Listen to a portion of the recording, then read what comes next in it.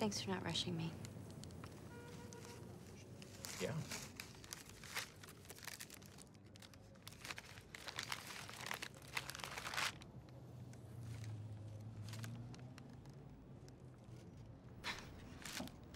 This is only half the gift. Yeah? It doesn't work without the story. Okay. This stuff was invented by this man in central Ohio as white goo, and he used it to remove soot off of wallpaper from old-fashioned heating. Mm-hmm. So as gas and electric heating came in, there was no longer a need for the cleaning goo.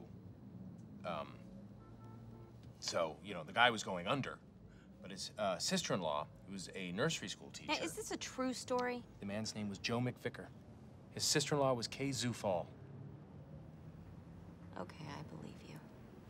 So Kay Zufall discovered that her little kids liked squeezing the goo a lot more than hard modeling clay.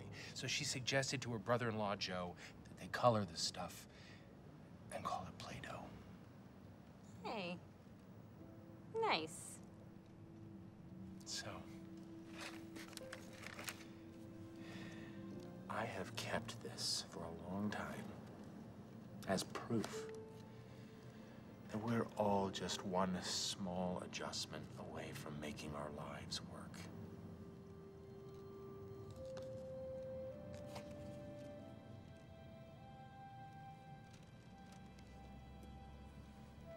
You can see why I thought of this for you. Can't you?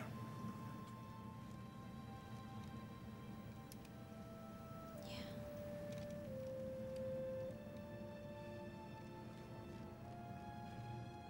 Thanks.